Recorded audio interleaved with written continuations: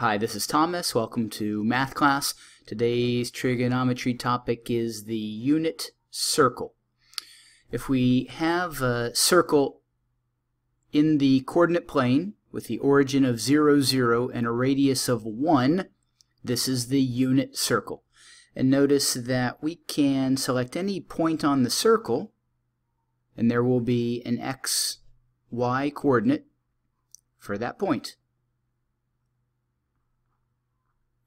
Also, we can reference the section of the circle based on our quadrants, which come from coordinate geometry. Quadrant 1, Quadrant 2, Quadrant 3, and Quadrant 4, which will be important for us in later calculations.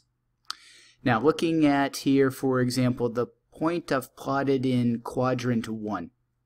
I can connect a line from the origin to that point, and I know that the length of that line is 1. The radius is 1, and that is the radius of the circle. I can draw infinitely many radii inside the circle. This is one that I've drawn that will be the same length as all of the others, 1. Now, from here, we're going to see our connection to trigonometry. If I drop down vertically from that point to the x-axis, I've now formed a right triangle. And that triangle has a base which has a length of something less than 1, has a height which has a length of something less than 1, and has a hypotenuse, and the length of the hypotenuse is 1. Now, if you recall from our trigonometric functions, we reference cosine as the relationship between the adjacent side, which is the bottom of this triangle, and the hypotenuse.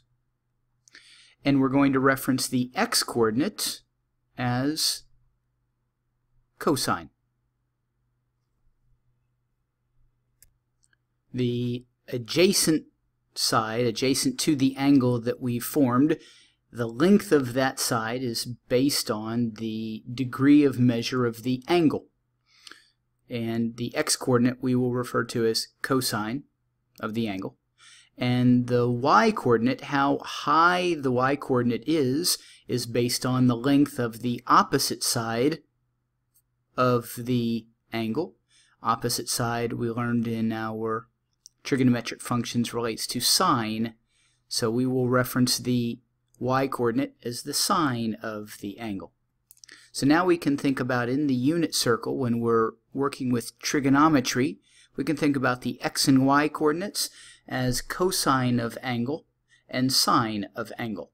And just like we did with the triangles working with our original trigonometric functions work, I can label these sides as, I'll extend h to be hypotenuse.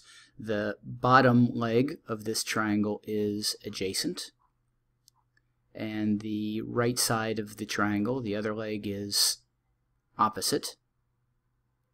So this is the same right triangle concept we were working with previously looking at our trigonometric functions. We've simply put it into the unit circle. Now, not all triangles have a hypotenuse of 1, but the relationships among the three sides will be the same whether we have a small triangle or a large triangle. They're all driven by the angle measure. So that's what we're working with in the unit circle. We can apply the same concepts to larger triangles, triangles that don't have a hypotenuse of 1, but for understanding purposes we'll start with the unit circle and the trigonometric functions. And I can create a triangle anywhere in the circle. I can connect the other point that I plotted with xy in the third quadrant, and then create a perpendicular to the x-axis going up. I form a right angle, and here also my xy coordinates are cosine angle and sine angle. And just like the xy coordinates aren't the same for this point, the cosine angle, sine angle coordinates are not the same. Cosine angle, sine angle coordinates here match to the xy.